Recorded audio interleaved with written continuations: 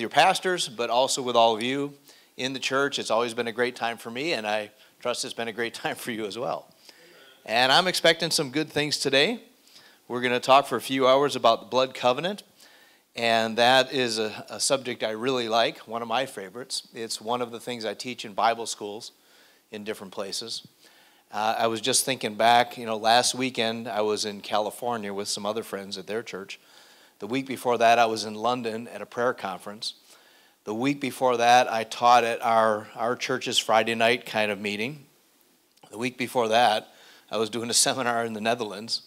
And the week before that, I think I was in Germany again. And a couple ones before that, I was in Norway. So as Pastor Bob said, I get around and do all these wonderful things, and it's pretty exciting.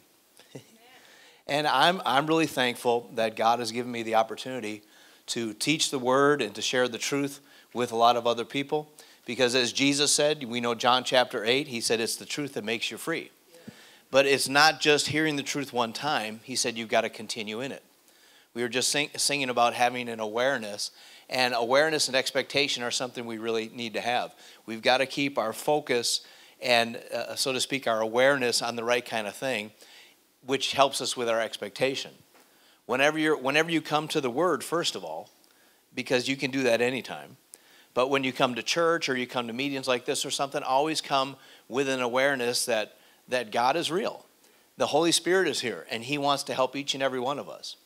You might think about, well, this topic is blood covenant, but that's not what I need to hear about. I need to hear about whatever. But if you're aware of the Holy Spirit and Him being with us, and you keep your expectation on God and His Word, you'll get what you need. Always. When I go teach in different Bible schools, in fact, when I'm back in Germany, I'll be teaching about Bible history and some things like this at our school in Cologne. And typically, people don't come to classes on Bible history thinking, hallelujah, I can't wait to hear about Bible history. But even in a class on Bible history or church history or whatever, you can get what you need because you don't have to rely on a person teaching you. As Jesus said, the Holy Spirit is the one who teaches us.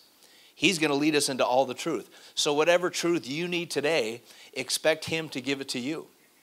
And it does fit in with our subject today, because today we are in a blood covenant relationship with our Heavenly Father. Amen. Now, we don't always have a real awareness of that or an understanding, which is why we do things like this. And this is one of the problems we have as Christians in the church world, that there are a lot of things that we are connected to today because of Jesus. There are things that are available to us today. There's truth in God's Word today that we don't always have an awareness and understanding of. And once we gain an awareness of it, it's a little bit like what Paul prayed in Ephesians chapter 1. Paul had been to Ephesus. He taught those people some things, but he was still praying that they would get a revelation and understanding of the truth that they'd heard.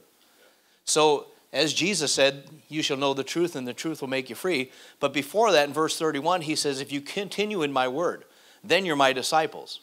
And a disciple is a learner. So we have to stay with God's word and continue in it so we really get an understanding of the truth, and that's how we get free and stay free. It's not just hearing it one time.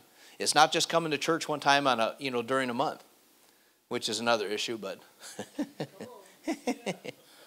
I go all over the place. I go to a lot of different churches.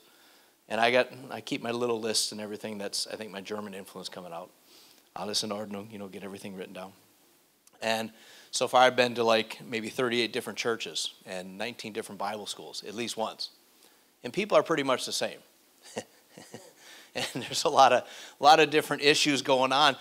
If we would have a real understanding and awareness of where we are in Christ today, if we would have a real understanding of who we are spiritually, it would change how we live. Not just to better our life, but so that we would be in a position to do the will of God and make a positive impact on other people's lives.